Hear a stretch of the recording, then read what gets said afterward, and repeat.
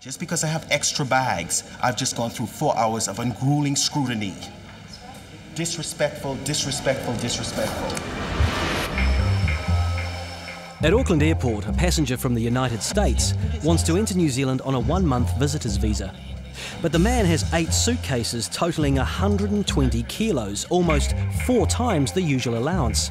That's $700 worth of excess baggage. Customs has carried out a personal search and a baggage search, and now the case has been handed over to Immigration Officer Susanna. We need to interview him for bona fides. He's coming for a visit of 1 month, and this is his luggage, which is demonstrated on these 3 customs search tables. Some of it's been packed away as well. Once you've packed them all up, what will happen is customs will bring you through to our interview room, and then I'll interview you just to discuss the reasons you've come to New Zealand, and we'll make a decision as to whether or not you'll be allowed entry to New Zealand today. That's his flight from New York. Okay. As the case is handed over, Susanna is briefed by her customs colleague. But the passenger isn't happy about being singled out. Disappointed and appalled at the way in which they've treated me. Why? Because when I called Washington, D.C., I followed all the regulations. I came here just because I have extra bags. I've just gone through 4 hours of ungrueling scrutiny. Disrespectful, disrespectful, disrespectful. Both customs and immigration suspect the man is planning to stay longer than a month. Very concerned as to what his bona fide reasons are for coming to New Zealand. Okay. Well, he's looking doubtful at this stage. Where did you just come from? What's New York. And what was Trust me, I will be calling the U.S. Embassy. And why did you come to New Zealand? What was the reason for? Business prospects. The man claims to have lined up interviews with several Auckland companies. Okay, no, that's fantastic. But Susanna's been ringing around to check. Okay, bye. Okay, so that's all of the people now covered off that he said have arranged interviews for him. Nobody has any interviews arranged for him. This person here is only interested in having a coffee with him. So, yeah, he definitely doesn't have any interviews lined up. What triggered everything was the fact that I had more than 1 bag. I didn't know I was only allowed to travel with 1 bag, otherwise I would have. So why do you think they stopped you and like... I have no idea. Black, I don't know. American, bags, too many bags. Could be a number of different reasons. Whatever they were, it was ridiculous. Even if he doesn't stay here, it indicated to me that he'll look somewhere else. If he doesn't like it here, then he'll see where else he can go. He's not intending to go back to the States. He's got 120 kilos worth of luggage. What time it is? It's 12:30 and I arrived at 6:45. Has this ever happened to you before? Never. Never. In my entire life have I ever gone. I've been all over the world several times. You know, and I'm not even an immigration statistic. And I went through this ungrueling and disrespectful treatment. Strip searching. Huh? Customs carried out a personal search to check for illicit substances. And they found something unusual under the man's Panama hat. But before he left America, he has cut his own hair off with a pair of scissors. It's all in tufts underneath his hat. Did you say why he did that? No, he just thought, oh, yes he did, sorry, because people better associate in New Zealand to people with short hair. Oh, okay. Well, I'm done here. Now they send me over to immigration. But quite frankly, I'm ready to leave the country. I've had enough. Yeah, what a way to go. Wonderful introduction. Wonderful introduction. With his bags repacked, the man's taken through to immigration for his interview. So what exactly are you going to try and find out? What his intentions are, why he's left, where he's come from. Just basically do a interview to establish his bona fides if he's actually a genuine visitor to New Zealand. The interview goes ahead behind closed doors, and Susanna gets a clearer picture of the passenger's plans. I've spoken to him about his intentions, how long he wants to stay, how long he intends to be here. He'd put down that he'd come for a visit of 1 month. 120 kilos of luggage isn't normal for someone who's coming here for a genuine visit for that period of time. He's also said that he's here because he has a number of interviews set up with a number of agencies for jobs. I've phoned every person that he's given me the name for. There's no interview set up for him. Because now it's all packed in. The fact the man's looking for work and that he's brought so many bags suggests he intends to stay in the country for more than a 1-month visit. So Susanna has little choice. Yeah. Hiya. I refused entry to one of your passengers that came off the NZ5 this morning. I haven't been able to get hold of your service desk, so obviously busy. Is it possible to get him booked back onto the NZ6 going in about 45 minutes? Well, they're deporting me because they don't have, they say I'm an immigration risk. Did they explain to you? Well, she explained to me, but it wasn't satisfactory what she explained to me.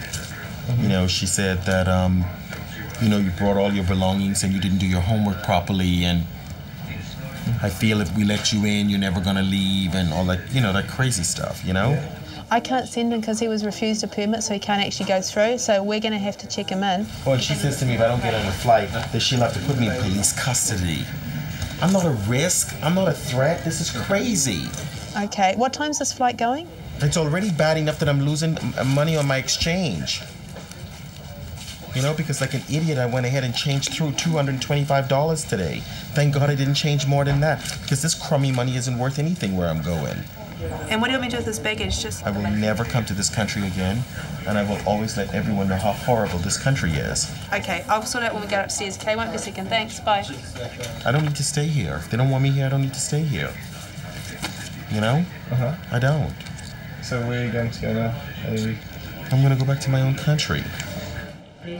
Susanna gets him on the next flight to LA, and so the man in the Panama hat departs after a short but memorable stopover in Auckland, New Zealand. At Auckland Airport, MAF Enforcement Officer Tony Davies has been called to an X-ray machine to talk to a passenger with undeclared foodstuffs. Okay, spot around the other side, please. What do you want, mate? Some eggs.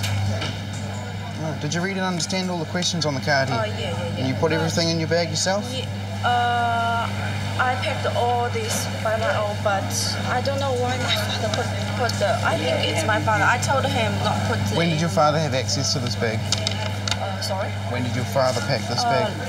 I think if he put it, it's just last night. Thing is, right, you got this form.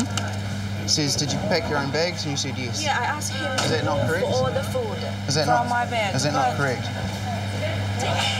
Is this your signature down here? Yes. It is. But I don't know how to explain. Try. I know I can't bring food here.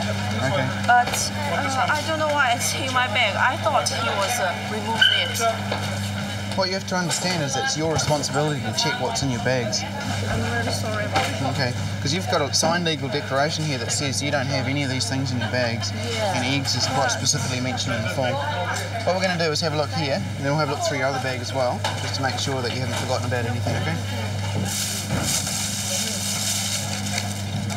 What kind of eggs are they? It's cooked egg. Duck egg? Chicken egg? Yeah, duck egg. Yeah, done. Cooked duck eggs. Direct from mainland China. Eggs from Asia are high-risk items because they could carry avian Do diseases. you think there's anything else like this in here? No, I don't think. So you've travelled with this bag Yeah. for the last how many hours? 15 or 16. 15 hours. Long time. But you've had all this time to check your bag, right? So you need to be a lot more careful on that. Tony wants to make sure the eggs are the only risk items in the passenger's luggage. Okay, just come around this way, please. We're just going to have a look at the rest of the bags. Make sure there's nothing, or the big bag, make sure there's nothing else to see. Just come over here, please. Put your blue bag up, please.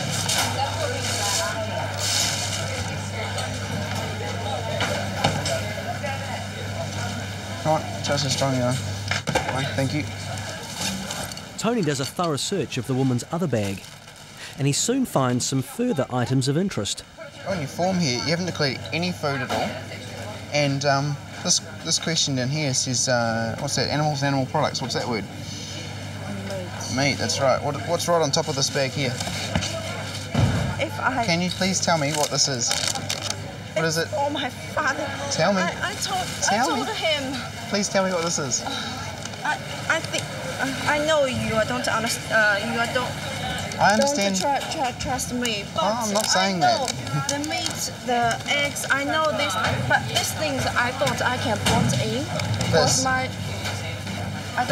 they can put in. Why is it in your bag with the rest of your food that you've told me that you packed in your bag? I and my father both packed in the bag. Both packed. Oh, so your father packed this one now too? I thought he just packed that one. But I'm standing with him. I know what's in the bag. Did you see him pack this in your bag? No, I know he bought a lot of snack for me, but I told him not to put the meat in it. Okay, well you should have told me that your father packed this as well, okay? Sunflower seeds and pumpkin seeds for eating, it's fine. Pistachio nuts, it's fine. Okay, so you're saying your dad put these in here, your father? I think he don't know what the snack means. Okay. Because he bought all of these, so No, well, put all of these in this I bag. actually believe you because that was right on top. However, there is still a problem. What you have to understand is that this is food. It must be declared. Even if you say yes to food and then say I've got snack or chocolate. anything that you eat, any ingredients that you cook, you put those back in here now. She's going to get a fine. I don't believe there was any intention for her to sneak this through, and like she said that her dad packed it like after I found it, but okay, understandable. It was packed right on top, so I don't reckon that she was trying to hide it because it wouldn't have been packed on the top of the bag otherwise.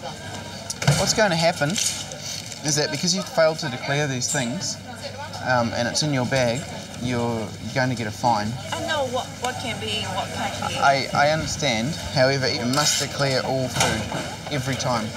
So next time, what are you going to do? What are you going to tell your father? I have told him.